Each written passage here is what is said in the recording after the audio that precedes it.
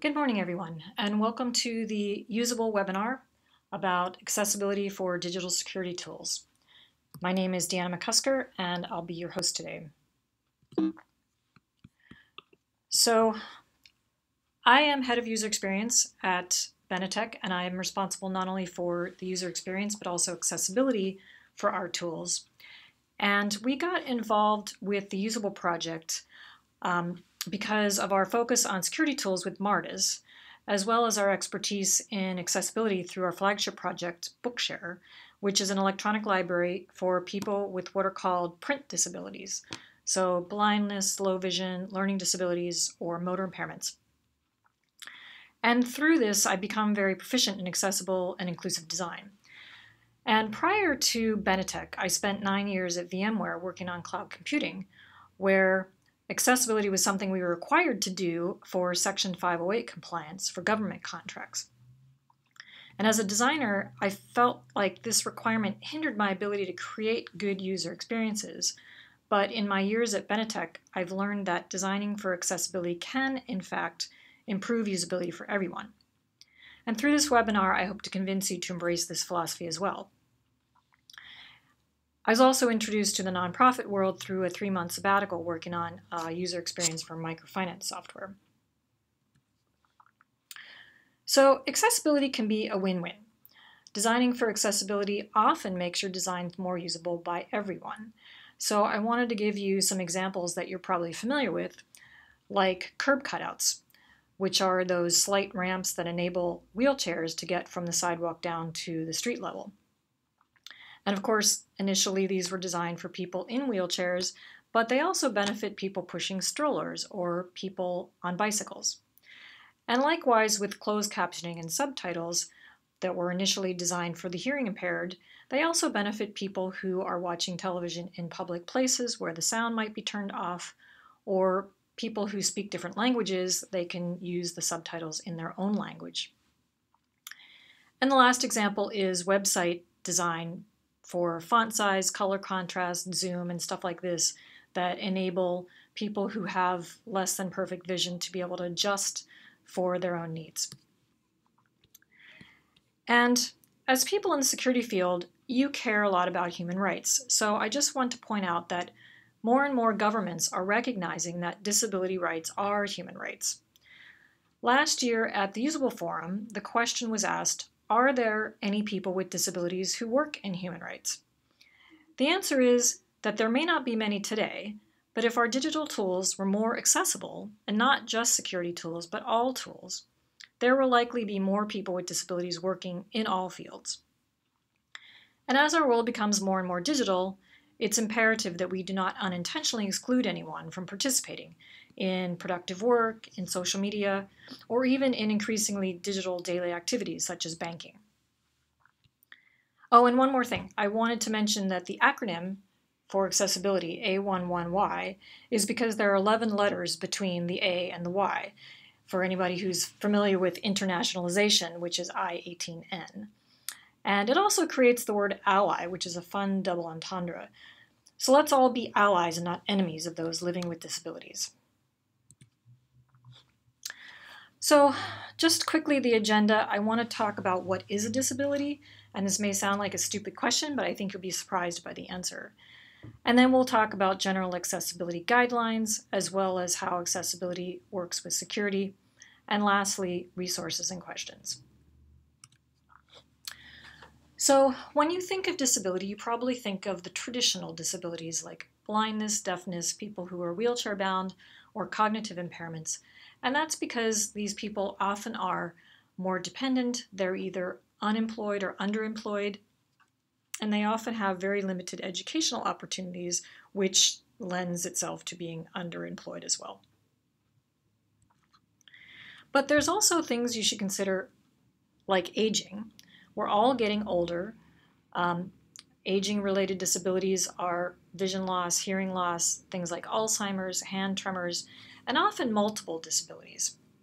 I had someone articulate this very well to me once, who was suffering from both vision loss and hearing loss. And what she said was that the combination of those things impact her ability to comprehend things quickly. And so just something to keep in mind that with older adults, they may seem like they're slow or not as smart as they used to be, but it could be that they're just having trouble digesting all of the information that's coming at them because they can't do it as well as they used to be able to. And then there are situational disabilities. We all experience these from at one time or another, breaking an arm or a leg, loud or dim environments. For example, a loud or very dark restaurant. I don't know how many people have had to pull out their phone flashlight in order to read the tiny print on the very dim menus in restaurants. I've had that happen numerous times. And then, of course, there's always multitasking, and the big example is driving and texting, and we all know that that means when you're driving and texting, you can't do either one perfectly well. And lastly, invisible disabilities. These are things that you aren't even aware someone has unless they tell you. Things like color blindness, learning issues, anxiety, PTSD. And I want to call out eyeglasses because people who have less than 20/20 eyesight, we don't even consider that a disability anymore because we've been able to overcome it with technology. So when you put this all together, there actually are very few people who suffer from severe disabilities, but more than half of us live with conditions that can affect our use of technology on a daily basis. And this is why we should be paying attention to this, not so much for the severe disabilities, but because many of us are dealing with this on a regular basis. So let's get into the general guidelines, and we will talk about a little bit of each one of these. So general guidelines for the blind. The blind tend to rely on screen readers and audio because they can't see at all, which is where it becomes imperative that we have alt descriptions for all of our images. We use hierarchy, the HTML hierarchy well. Pages should be ordered logically and not visually because blind people often use the header information and the hierarchy in order to be able to understand, to sort of get what the page layout is likely to be. They'll often go through it once and then go back to the top and look at the information. So the more logical you can do this in your HTML, the easier it's going to be for these people to understand the page. Label all fields. The general label for most fields is just the generic label like button or text input. And if you have 3 buttons at the bottom of the screen that are all labeled button, button, button, it's going to be very difficult for the blind person to understand which one is the OK button and which one is the cancel button. Mobile interfaces, you want to be careful of people that do not have good motor control. You want to make sure that things are read out, for mobile devices for blind, you want to read out items under the touch points so that when people are moving their finger over the screen, they will hear what the objects are under their finger. You can try this out on your mobile device. The screen readers are called TalkBack on Android and VoiceOver on iOS, and it's much easier to try these out on a mobile device than they are on computers. They're harder to use on computers. And lastly, video description. It's not enough just to have dialogue on a movie. You also want there to be scene descriptions for people who are blind so they understand what's going on the screen. General guidelines for low vision and dyslexia. Now, I lump these together because poor eyesight and unreliable eyesight are more similar than either one is to blindness. People tend to lump blindness and low vision together as visual impairments, but they're really pretty different.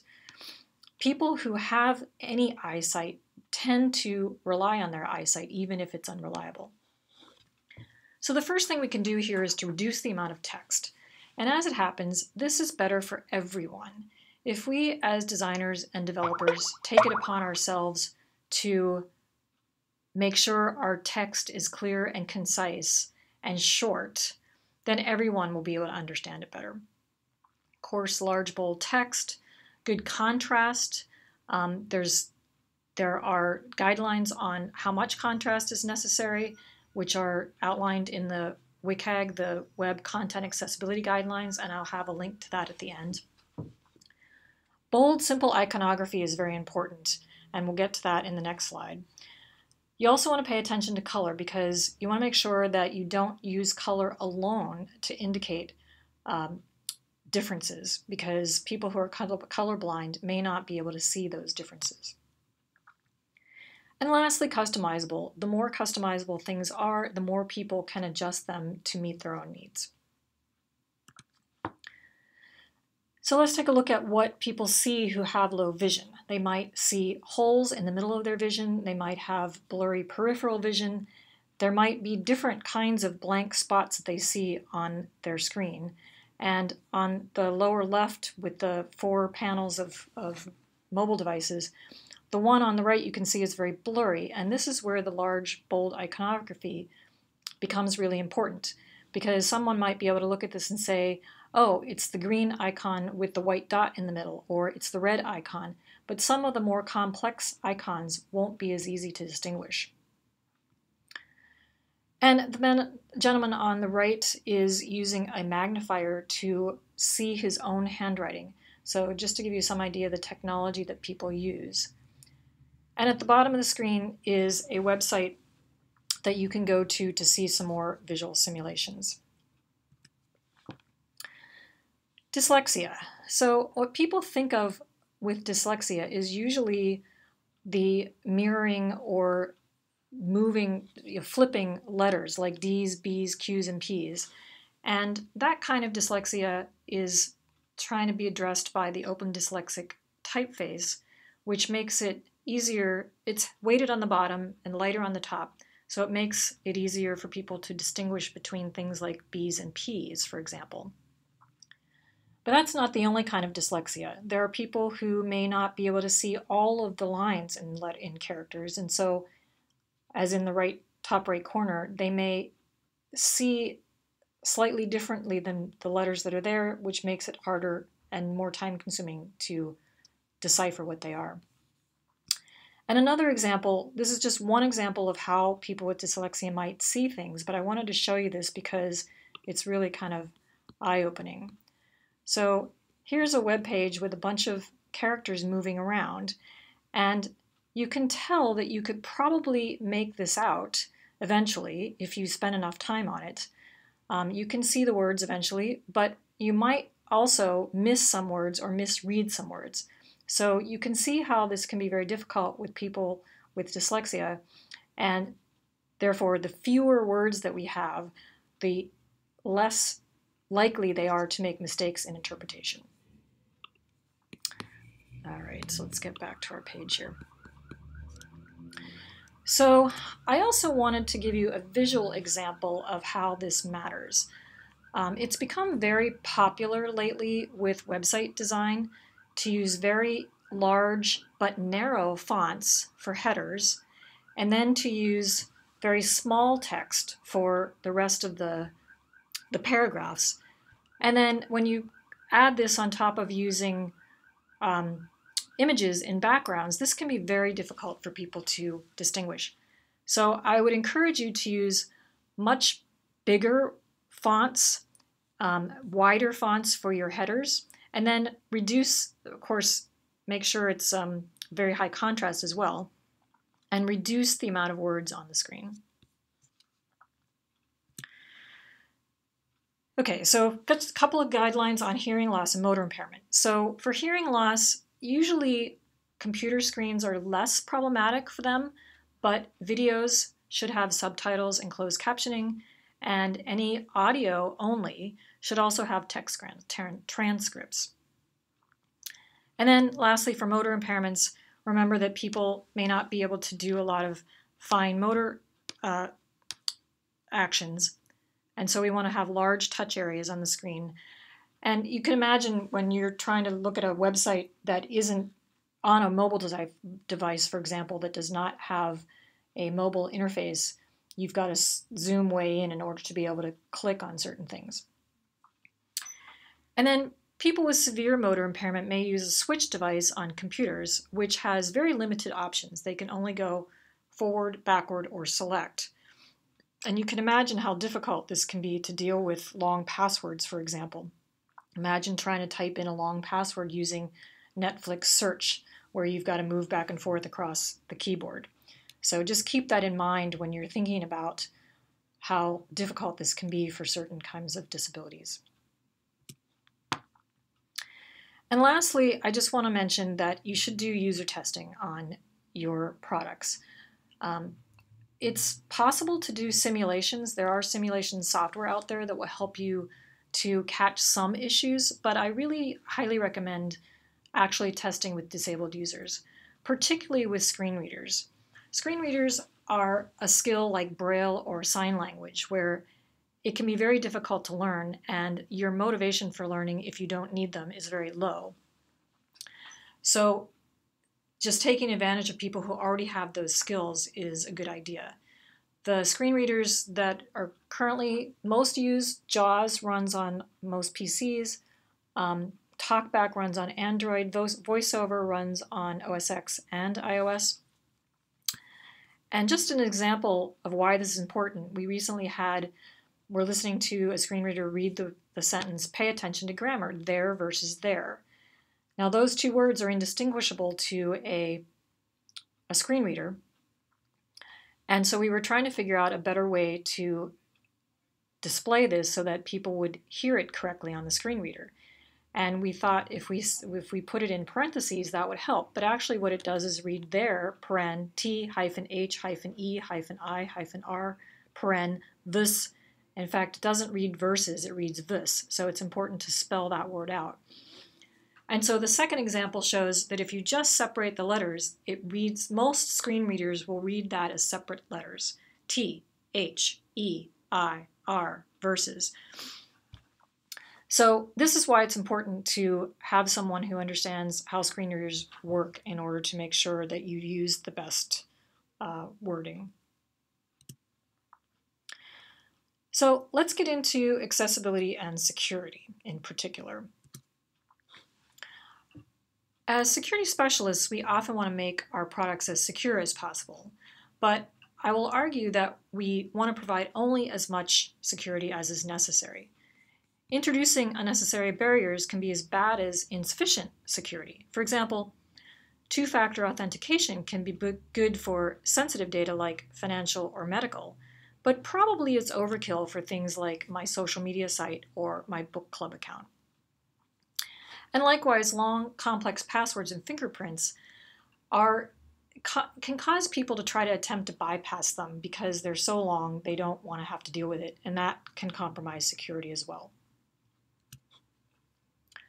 So let me give you an example. I think CAPTCHA is a really good example of a security component. So, what it's trying to do is prove that a user is human and not a bot. That's the goal of the security. And these are usually on forms. And the idea with making the text kind of difficult to read is to thwart the automated scripts. So noise is added to text or the images or any kind of audio. But the accessibility criteria is for it to be easy to read or hear or understand or enter. And trying to meet both of these criteria at the same time can be challenging, and it's probably going to get worse as these automated scripts get more sophisticated. So let's take a look at what they are and what we can do. The traditional CAPTCHA looks like this, and they have, the characters are distorted. There's lines introduced to try to make it harder for these machine scripts to recognize.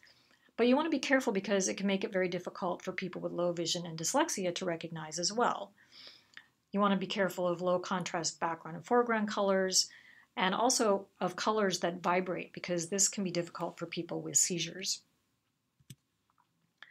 And so people have tried to make these even harder for machines to understand, and they've distorted the text even further, and I'm sure everyone here has had the experience where you've run into one of these CAPTCHAs and you can't read the first one, and you have to go through several before you actually get one that works. So this stuff is difficult for everyone, and the question is it really necessary to be that difficult? People have introduced audio CAPTCHA as an alternative to visual CAPTCHA because they recognize that there are people that can't necessarily see them. But also noise is added to these audio CAPTCHAs for the same reason. And so I just wanted to play a couple here for you to give you an idea how this can work. So this is random interference. T 6 E P H M. So you may have noticed that there were noises in there that you weren't sure whether it was actually a character you were supposed to recognize or whether that was part of the background noise. So people have tried to improve that to make it more distinct what the background noise is from the letters. And this is another example. Y 9 H T 8. But that one in particular might be a little disturbing to people, so maybe gunshot isn't exactly a good background noise. And this one's very similar, but using a bell. E 6 J B 9. So those are some examples of audio CAPTCHA. And people have tried to make CAPTCHAs easier for people to understand by using pictures, for example. And you just have to pick out which one is the picture of the flower in this case. But this doesn't lend itself very well to description. But what if you were to use audio sounds like a car engine or water pouring or a clock ticking? And you can see here that this one actually does have an audio CAPTCHA as well. But the question is, can we do something even simpler than that? Is it sufficient to just have a simple checkbox on an image? Now this has text on it, but the text is part of the image, and so it makes it harder to be machine readable. But in order to be accessible to the blind, it has to either have an alt text or there has to be an audio CAPTCHA to go with it as well. So anyway, those are some examples of different types of CAPTCHAs, and I would argue that the simpler you can make them and still be not readable by the automated scripts, the better. So some more accessibility tips. It's always a good idea to have multiple modalities, as I mentioned before, both visual and audio CAPTCHAs. Multiple cues. Don't rely solely on color, for example. Particularly for people that are colorblind, you want to make sure there are multiple, adding an icon to this can make it a lot more distinguishable. And then, again, any options and alternatives that you can provide that help people to customize the experience for themselves to make it better meet their needs, the better. And as far as security goes, you want to make sure, we want to try to make sure we don't make security more complex than it needs to be, as I mentioned before. Another thing I wanted to mention about passwords is that if someone is blind and is listening to a screen reader on a mobile device, for example, and they are trying to enter a password with a keypad and they're moving their finger over the keyboard, it's going to read out all of the characters until they get to the one they want, then they click it, and that gets added as the password. So if somebody was listening to a blind person enter their password that way, they might be able to decipher what the password is. So just something else to keep in mind. And when we did the introduction to the Usable project a couple of years ago, we were told that words are actually easier to remember and to type than random character combinations. And so trying to come up with just putting 4 random words together can often be as difficult to crack as random characters, but it's a lot easier to remember and type. And the last thing I want to mention here is a project that Benetech worked on in trying to make long fingerprints easier to communicate to other people. And we developed a product called Authenticon, which is currently just a prototype and isn't actually available to play around with, but the idea here was that you could enter your fingerprint and it would give you a set of icons that would be fewer than the number of characters. Well, a lot of times what people would do here is they would read out the first 4 characters and the last 4 characters and then just say, okay, I think you are who I expected, so I'm not going to do the rest of it. It's too time consuming. But if they were able to just look at a set of icons and say, I'm seeing a screw, a Viking, a deer, a tape, a chevron, they could read through it a lot more quickly and the other person could verify that that's who they were. So this is the idea of trying to simplify these things And just to leave you with the idea that if you can think about how to simplify your security without compromising security, we can make it easier for people. So lastly, I wanted to give you some resources that you can look at to learn more about accessibility. There is a website at the University of Washington called Accessible University, and that's at washington.edu/accesscomputing/A U. You can go to their website. You'll see these examples. There's an inaccessible website and an accessible one, and then there's a list of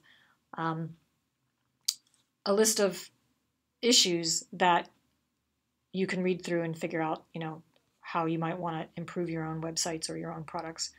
So in this particular website, you can see the one on the left looks nearly identical to the one on the right. So you don't actually have to compromise your visual design in order to make things accessible. So this website has some menus across the top. It has a carousel on the main portion. It's got some text below that, and then it's got a form on the right-hand side. So I just want to go over a couple of the visual components here that you might want to pay attention to. First is the links. So in the inaccessible version, the links are not underlined and the color doesn't change until the cursor moves over it. So it's very difficult for anybody really to notice that there is a link there. Whereas on the right-hand side, the link is not only underlined, so it's visual, but the screen reader is going to read more about the Students Engineering Award, which is a cue that there's a link there. And the second thing is the carousel itself. So on the left, we've got a yellow dot versus white dots, which are very difficult to distinguish. On the right, we not only have colors that are very distinct, but also numbers to show you how many items there are in the carousel. Now let's take a look at the form. So on the left-hand side, we've got a comment at the top. It says, apply now, required fields are in blue. Now, if you're listening to that on a screen reader, you're not going to know which fields are in blue. And even if you can see it, the difference between the blue and the black in this case is very, very subtle. So it's going to be hard to distinguish. On the right, we've got it says name : required. And so it tells you the required fields right in the name of the field. And in addition, we have bold text, which is easier to distinguish visually. And the second one here that I wanted to point out was another CAPTCHA. And I thought this one was very interesting because on the left we have the security test says, please enter the 2 words you see below separated by a space. Now on the right we have a typical CAPTCHA with the distorted characters with some noise. But on the left we have a phrase, which is minus 72.9 degrees. And as far as I can tell, that's more than 2 words by itself. So which 2 words exactly are they looking for? So not only is that visually difficult, the comprehension isn't good either. It's not clear what exactly they're looking for. So on the right, they have a much better security question, which I think is a good replacement for CAPTCHA, for example, which is, security question is Sunday, bird, Friday. Which of these is not a day? So it's a very simple question. It does not require a lot of cognitive ability to answer the question, but it would be difficult for an automated script to figure that out. So just something to keep in mind. And one last thing I would mention on the visual portion of this is if you have a portion of your website that is in a different language, or if you allow people to switch to a different language, be sure that the HTML in your code specifies the voice that should be used for the language. So if you switch to Spanish, you want to switch your voice to a Spanish voice so it uses the proper accent in reading that. You don't want to have Spanish being read by an English or American accent because it will be pretty indistinct. It would be difficult for somebody just listening to that to be able to understand what they're saying. So just another thing to keep in mind. Some other resources, there is the Web Accessibility Initiative, which is sort of generally about web accessibility, and you can read through that. But the more important one is going to be the Web Content Accessibility Guidelines.